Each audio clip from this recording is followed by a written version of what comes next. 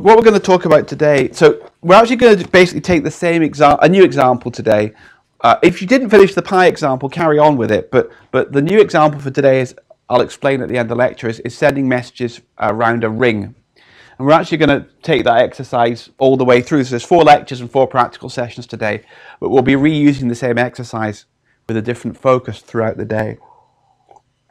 So what I'm going to talk about just now is non-blocking communications. Now, you'll have seen from the general talks about point-to-point that there are 3 ways, sensible ways of sending messages in MPI.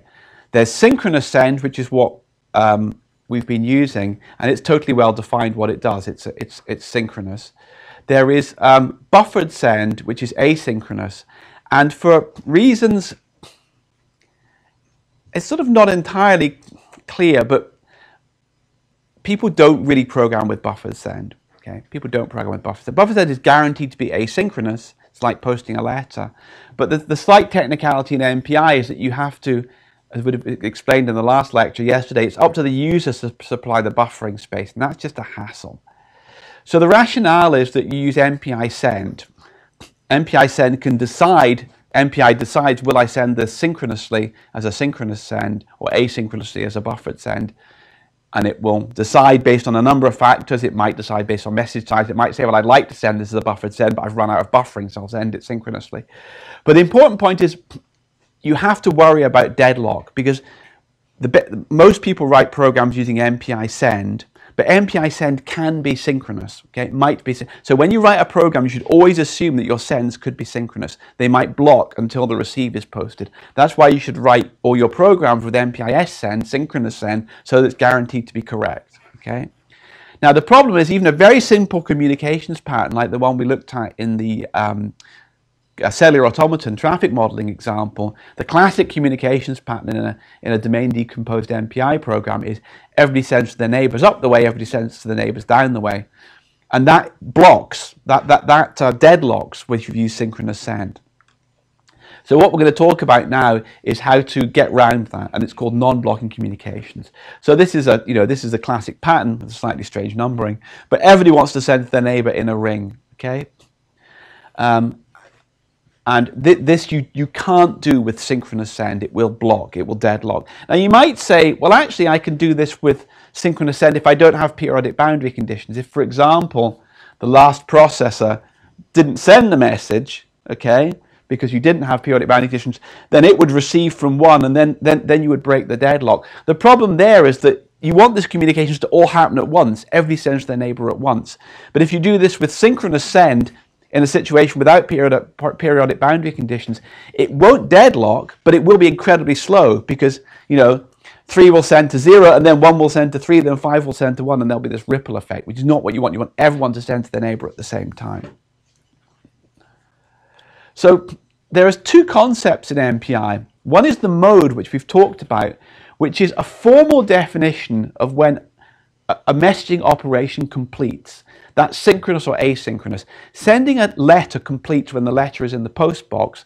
Making a phone call completes when you have spoken to the person and put the phone down. Right? So that's a conceptual definition of when completion. So, but these 2 things completing mean different things. Okay. However, there's a separate concept, which is the form, and the form is when does control return to the user program. So normally, if you call a messaging operation like a send, you would expect that it only returns control to you when that operation is finished. Okay. However, you can imagine a situation where control is returned to you immediately. So in some senses, you ask somebody to say, look, sending a parcel is maybe a good example. I'll come back to it. You ask somebody to do something, like make a phone call, and then you go off and do something else, and then come back and check whether the phone call has been completed. So maybe more often. So this in MPI is called the form. So the mode is asynchronous or synchronous. That means buffered or sorry, the other way around. It means S send or B send. But the form is a slightly more technical concept. So blocking operation is the one you've used. A blocking operation, so blocking returns relates to when the operation is completed, relate to when control is returned back to you. So you only return, sorry, in a blocking operation, you only return from the subroutine call when the operation is completed. That's normally what you'd expect.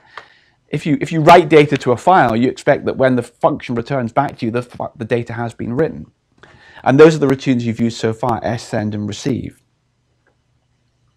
However, you can imagine a non-blocking operation. So if you send a fax in a blocking way, you go to the fax, you put the paper in the fax, you press send, and you stand there and you wait till the fax has been sent. When the fax has been sent, it's a synchronous operation, you know it's completed. However, you could imagine doing something different. You could imagine going to the fax, putting the paper in, pressing the button, then going off and doing something different, doing something like some work, pulling a lever, and coming back later and waiting for the beep. So here what you've done is you've split the communication into two phases. You've split it into initiation and completion, and in the interim period you can do something useful. Now you might think that what you tend to do is work here. People think, oh, this is great. What I can do is I can start sending a message, go away and do some useful work, calculation, and come back later when the communication is finished. In fact, that does have its uses, but 99% of the time, what you do here is you use this to break deadlock. So rather than standing at the fax machine while somebody's trying to send you a message which you can't receive, you initiate the send on the fax, you go away and do some other work, which is typically some other communication, maybe a receive, and then you check your send has completed. So I'll come up with specific examples. So the best analogy I can think for them is when you send a parcel by a courier. So if you want to send a heavy parcel by a courier, like these heavy boxes of MPI manuals, you phone up the courier and you say, like, I'd like to send a parcel from Germany to EPCC in Edinburgh. Could you do it, please? Yeah, that's fine. What do they give back to you? Put the phone down, okay? What do they give you? Later on, you're going to phone up and ask whether it's finished or not. How can you, when you phone them up later, how can you check if your delivery is completed or not? So, exactly, you get a reference number. So whenever you initiate a communication with a courier company, they give you a ticket. Okay, they say, right, that's communication number, delivery number 8753, and it's up to you to remember that ticket, right? If you forget the ticket, then the communication may or may not complete, but you have no record. So it's up to you to remember the ticket, okay? You don't specify the ticket. You don't phone up the courier company and say, could you deliver the parcel? I'd like it to be delivery number 87583. No, you say to the courier company, deliver the parcel. They tell you what the ticket number is. And then later on, you phone up and you say, has it completed? And when it has completed, right, they can then reuse that ticket. They can say, right, 8734 is completed, and then they can maybe reuse that ticket later on for another delivery. And in MPI, all non-blocking operations, which is like phoning up the courier company, initiating a delivery, all non-blocking applications should have a matching wait. Okay, you always have to confirm or wait for the communication to complete. Otherwise, the system can't free resources. So if you never, I mean, it's slightly different here, but if the courier company never gets confirmation that the parcel is being delivered, if you never sign for it, they have to remember this ticket. It just hangs around, okay? And there's internal resources being used up there. The other thing that people do is they say, right, I'm going to use non-blocking operations. So they initiate a non-blocking operation, then they wait for it to complete immediately, okay? That is achieved precisely 0, okay? If you initiate the fax communication and then immediately stand there waiting for it to complete, that is exactly the same as a blocking operation. The whole point about having separate initiation and completion phases is that you pull them apart. In code, you know, you pull the lines of code apart and you do something else in the middle, okay? So there's nothing magic. They're not magic. If you initiate something and wait, if you send a parcel, if you're saying that I don't want to drive to Glasgow to deliver this parcel, I get a courier company to do it. If you phone up the courier company, and then spend the next 2 hours on the phone asking if it's been delivered, right? You've achieved exactly nothing. The whole point is you're supposed to put the phone down, go and do something else, and come back and check later. So you have to do something useful between initiation and completion, okay? So there's nothing magic about non-blocking communications. It just allows you to pull initiation and completion apart. Non-blocking operations are not the same as sequential subroutine calls. The operation continues after the call has returned. So you're spawning off, and that can have some technical issues in both C and Fortran, but more so in Fortran, because Fortran's a more sophisticated language, actually. You have to be slightly careful here, because the compiler doesn't understand what's going on. The compiler thinks, I've called the functional subroutine, it has returned, everything is over, okay? Now, in fact, everything is not over. You have initiated something which is going on under the hood. So that will give us a couple of technical issues which we'll come back to. So you separate communication into 3 phases. You initiate the non-blocking communication. You do some work, perhaps involving other communications. And what we're going to do here is we are going to involve other communications. And then you wait for the non-blocking operation to complete. So when you initiate the communication, you get a ticket. And when you wait, you say, okay, I've done all the work I can do. I'm now going to wait until communication number 5763 has completed. If there's more than one communication outstanding, you have to remember more than one ticket. MPI gives you the ticket, but you have to remember it. Okay, there's nothing magic going on here. When everyone starts to say, does MPI do this for me? The answer is always no. MPI doesn't do anything for you, right? It's a very simple set of function calls. It's very good at delivering messages, but you have to do all the bookkeeping yourself. There is no magic going on. I think this is one of my bugbears. One of the problems about computers becoming more and more sophisticated is there's more and more of an impression that there's magic. There is no magic going on, right? There is no magic. It's just a function call written by some guy somewhere. You could download the code, right? There's nothing magic. So a non-blocking send is in some senses like having an outbox. And it's not a perfect analogy, but it's a reasonable analogy. That if I want to send a message, I normally have an outbox, but I don't. Well, these boxes are too big. Yeah, they're a bit big, aren't they? Anyway, if I want to send a message, okay, think of my laptop as the outbox. Okay, normally I would just say, right, if I'm doing synchronous send, now I'm concentrating on synchronous send. I have to read it. The reason I'm concentrating on synchronous send is synchronous send gives you the problems because it can deadlock, right? MPI send might be synchronous, so you have to always consider the worst case. So I want to send a message. I say I'm going to send this message, and normally with synchronous send, I just stand there until it's received. Okay. With a non-blocking send, I set up an outbox. I say, right, I put it there. I ask MPI to send it, and then I go away. Okay. And later on, I can come back and say, has that message been sent? But in the interim, I can do other things. Okay. So having a non-blocking send is a bit like having an outbox. You say, now why it's not completely. This is where it just breaks down because there's no real analogy between documents and computers. The important point is there is no copy taken. This is why you might say, well, why is that different from a buffered send? Okay, why is it different? There is no copy, right? You're saying this is the data, please send it, okay? And that means that if halfway through you come back and change it, okay, then you've done something stupid because you don't know whether at what point the message is sent until you confirmed sending by checking the ticket, okay? So in between initiation and completion, you must not change the data because you don't know at which point it's going to. It could have been sent right at the start, it could have been sent right at the end, okay? You must not change the data because you're saying to MPI, please send that document sometime in the future, okay? And until you can know it's been sent, you must not change it, okay? Because you'll get indeterminate, you'll get undefined results. And that's the most common mistake people make, is that they change the data before it's actually been sent. Non-blocking receive is like an inbox, as I said. Normally, if I would do a receive, I stand there and wait for the message to come in. What I do with a non-blocking receive is I say, here's where I want to put it, okay? Put it in there when it comes in, and every now and again you can come and have a look and see if it's come in. You cannot read the data until you know it's come in. Well, you can, but you don't know what you're going to get, okay? So again, you must not read that data until you know it's been, until you confirm it's been delivered. So there are some handles for non-blocking communication some extra data types. The MPI data type is the same, the communicator is the same. The thing which is new is the ticket, and it's called an MPI speak. Well, in C it's an MPI request. In Fortran, like all these things, it's just an integer. Well, okay. They've recently,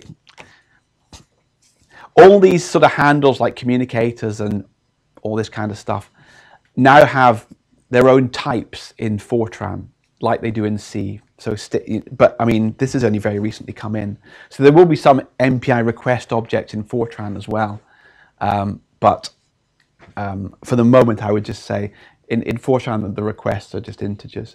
In C, they're typed as an MPI request. But you should think of this as being the ticket, okay? So this is the thing you have to remember. The request is the thing you have to remember. So let's look at an example. Non-blocking synchronous send is exactly the same as synchronous send. You give it some data, you say how many there are, you say where you want to send it, you give a tag and a communicator, but you specify a pointer to a request. Or in C, in Fortran, you specify an integer request.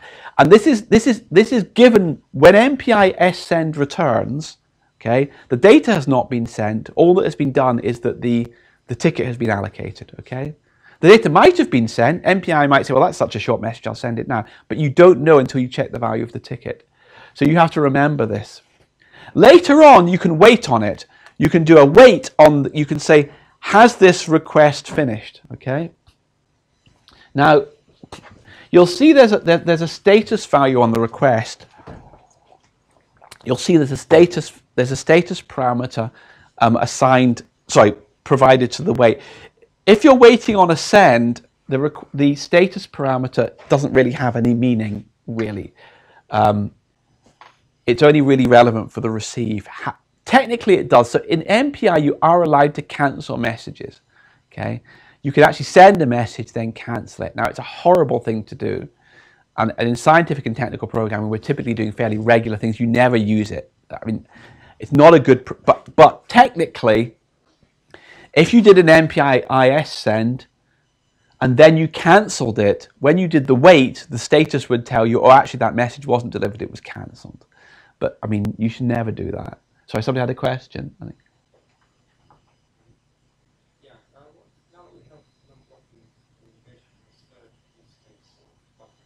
So that's a very good question. So the non-blocking synchronous and buffered they're achieving the same thing, but as they are subtly different. So the disadvantage of buffered is that you have to, you the user have to supply this buffer space. And in some cases, you don't know how much to supply. It's not obvious, you know, how much to supply. You have to, oh, our messages are 1 megabyte long. Oh, but there's a header on it. I'll add 20%. That'll be enough. But what happens if you do lots of buffered sends? And but it's simpler. Using buffered send is simpler than this. So the good thing about non-blocking sends is that so yes, and maybe that's why people don't use buffered send. I mean, buffered send mandates that there is a copy. Buffered send says you will copy this message. Okay, and copying is very slow on machines. I mean, there's one thing that modern computers are terrible at, it's copying memory from A to B. I mean, memory bandwidths are just appallingly slow. So MPI send is in some cases a relatively simple way to program, but I wouldn't recommend it because it mandates the copy, whereas this is saying to MPI, look, well, not IS send, but ISend is saying, look, if you want to copy it, because if this was MPI IS send, it might copy it. It might say, well, I'll just take a copy, you know, and then it, you know, the request, it might give you a null tick. You know, you don't know, but it gives MPI more freedom. So you're right. It's a sort of it's a technicality as to what it's a personal preference as to which you use.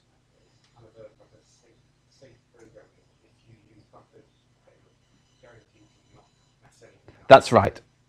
Except that so you're absolutely right. If you do buffered, you're guaranteed that as soon as it returns, you can alter the data because you know it's taken a copy. The subtlety is you have to provide the buffering space, and that is, in simple cases like halo swapping, you can guarantee there'll never be more than 2 outstanding messages at once, for example. But again, the disadvantage of buffered is you're mandating that the system copies it, and that is often not a good idea. So Non-blocking receive, so non-blocking send is the same as blocking send, except you have an extra parameter. Non-blocking receive looks the same, but there's something missing there. Well, there's something added. We specify the receive. So this is like saying a non-blocking receive. So I is supposed to be immediate.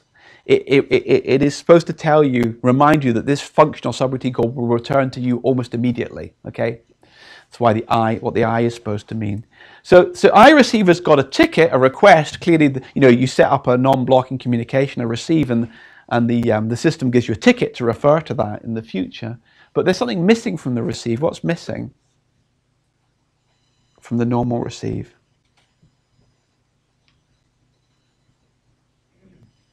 Status. Because what the status tells you about the message that actually came in. But of course, by definition, when in the I receive returns, the message hasn't come in. So that's why you supply the status at the wait. Wait says, please wait until this communication has finished. And if it's a receive, the status will be filled in. You'll see that there is no receive request, send request. There are just requests. MPI remembers whether it was a receive or a send. Again, if you're waiting on a send, then the status is not really of any interest. But if you're waiting on a receive, then it probably is. You might want to look at it and see, well, like what actually came in. So a use case. Oh yeah. How this process knows the request number if it's receiving? How is it notified by? When you call the receive, you pass a pointer, and then MPI initializes that. That's given back to you, and you have to remember it. So my understanding was that it returns to the process that has sent initially. So it's stored somewhere in the memory. No. That belongs to the first sending process. No. Everything in MPI is local. I can't. So if I. Oh, okay. Sorry. Okay. Right. So I'll come back.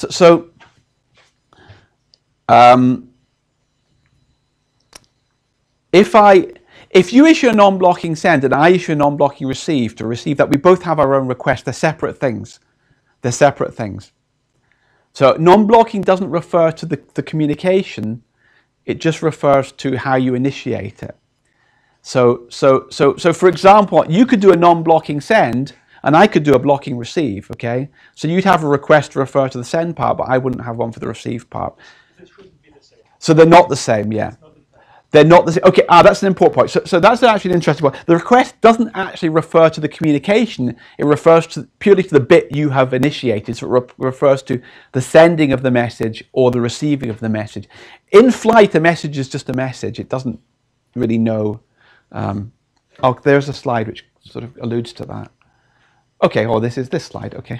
Send and receive can be blocking or non-blocking. A blocking send can be used by the non-blocking receive and vice versa. So it's just like saying, if I send an email, I don't care if somebody sent it from Outlook Express and I read it on, on some Thunderbird on Ubuntu. It's just a message, okay? Well, I might care because there'll be huge amounts of garbage on the message, so I can't read any of that. But messages, just messages, okay? Once they're in flight, they're just messages. It doesn't matter if a message was sent as a buffered send or a non-blocking synchronous send or anything. Once it's in flight, it's just a message, okay? It's off. And at the receiver, it can choose to receive it how it wants. Of course, there's something going on under the hood, because if it comes in and it's synchronous send, the receiver then has to get back to the person and say, well, I've received it. But that's all under the hood, okay? You don't see that. So they must remember somewhere what they are. But to a user, a message is just data in flight. Blocking send, yeah, non-blocking send can use any mode. Synchronous, buffered, standard already. I'll cover them. Synchronous mode affects completion, not initiation. So what it means is, if you specify synchronous mode, it changes what it means for the message to have completed. So I'll come back to that. So synchronous send runs the danger of deadlock, okay, as we've seen. So you often use MPI IS send, okay? So that's the standard way. Instead of using synchronous send, you use a non-blocking synchronous send, which allows you to break this deadlock problem. Because send could be synchronous, if you're programmed with sends, you will end up using iSends to make sure that your program doesn't deadlock, okay? You should never use ready send, so you should never use IR send.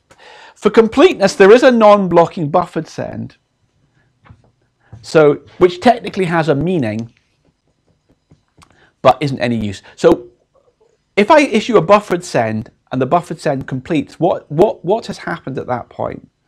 What is guaranteed to have happened at that point with buffered send? Yes, it's guaranteed the message has been copied somewhere safe so I can carry on and reuse the buffer. So technically, a non-blocking buffered send could return before the data had been copied to the buffer. So if buffer copies were really slow, you could, I mean, in practice, they're not of any use. They're just there for completeness. So the ones you will use in this course, you should program with MPI IS send and possibly MPI I receive. Those are the two you should use for the examples.